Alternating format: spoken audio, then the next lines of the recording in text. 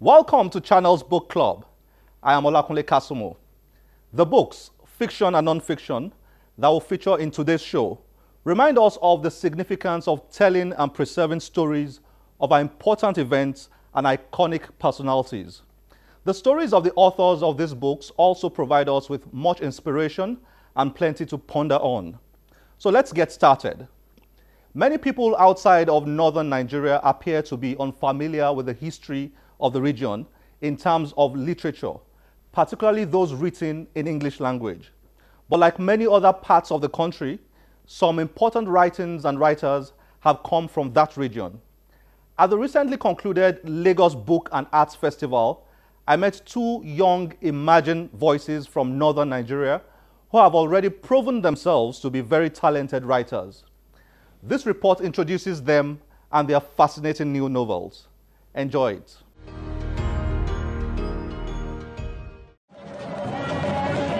Northern Nigeria has produced some of the finest writers in the country. From Labo Yari and Mohammed Sule to Abubakar Gimba and Miriam Ali, these writers have helped to tell Nigerian stories in enlightening, incisive and entertaining ways. Two emerging writers from northern Nigeria are L. Nathan John and Abubakar Ibrahim. L. Nathan is a satirist. He has twice been shortlisted for the prestigious King Prize for African Writing as of 2013 and 2015, and his writings have been published in Per Contra, Evergreen Review, and Chimurenga's The Chronic. Abubakar Ibrahim is the author of The Whispering Trees, which was shortlisted for the Etisalat Prize for Prose, and whose title story was shortlisted for the prestigious King Prize for African Writing. Abubakar has won the BBC African Performance Prize and the Amatu Braid Prize for Prose. Through their recent works, these two writers are tearing down walls of prejudices and reminding us all of how important it is to sell Nigerian stories. L. Nathan's new book is Born on Tuesday.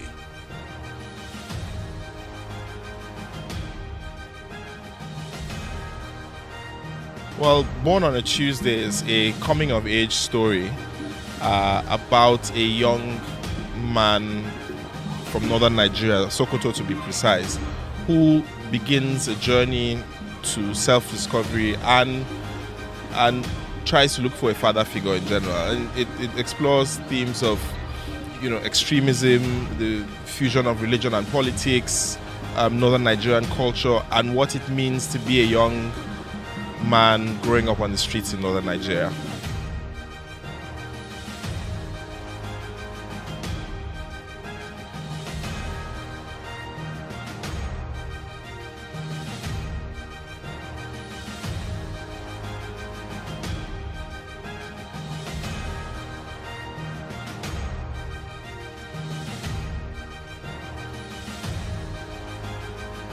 Abubakar's new book is titled Season of Crimson Blossoms.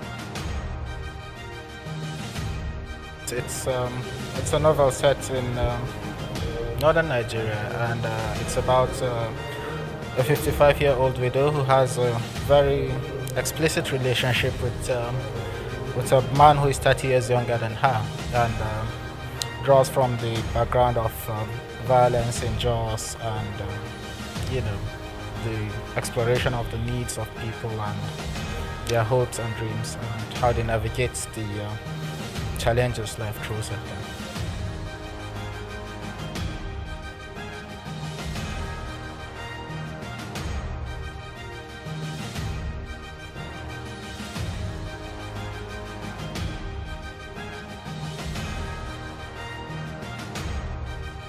Beyond gripping entertainment, what makes their works relevant are the inspirations behind them and the context within which they situate their stories.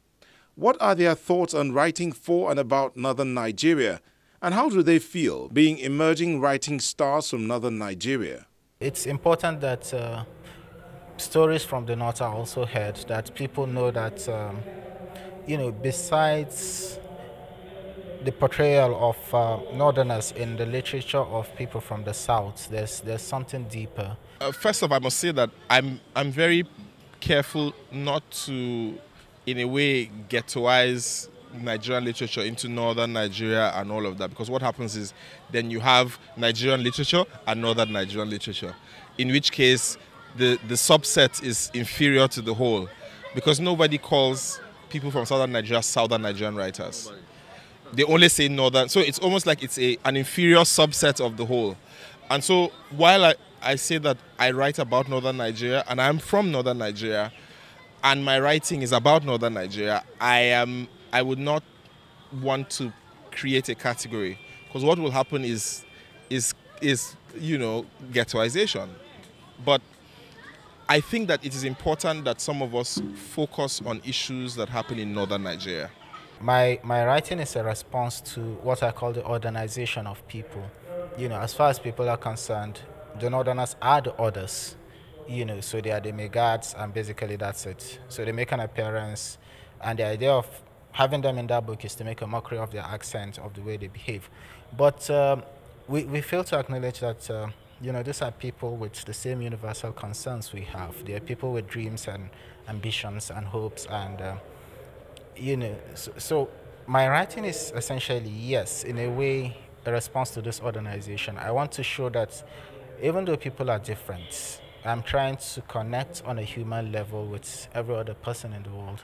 So they may be northerners, they may be Muslims, or they may be different from you, but essentially they are the same as you because they have the same universal concern that a person in Japan and a person in Korea or a person in Jamaica has. So essentially that is very important for the writing I do and for in framing the ideas I try to convey in my literature. Our aim ultimately, at least mine, is to bring northern Nigeria into mainstream Nigerian conversation. And this is what I'm really interested in, bringing northern Nigeria, which is not as spoken about in the Nigerian discourse, bringing it into mainstream Nigerian conversation, not a side conversation, but the mainstream conversation. So that when we're talking Nigeria, people don't just say, oh, Biafra, oh, Niger Delta, and then maybe Boko Haram. They're able to talk about northern Nigeria in the same manner that they do about Biafra or the Niger Delta, with the same level of nuance and the same level of detail. Not just that there are Almajiri or there are beggars or whatever it is, or there's bombing going on, but the details, how people are different from each other, how even people in the same group are broken down into further groups, how this affects their relationship with others and with people outside northern Nigeria. What does it mean, to be from northern Nigeria? What are the different groups of people that exist? How do they correlate? Many things like this. For me, I think that it leads to a better understanding of Nigeria if you understand each of the constituent parts better. North, south, east or west, it seems like Nigerian writers are becoming determined to sell the many stories of Nigeria in creative and relevant ways.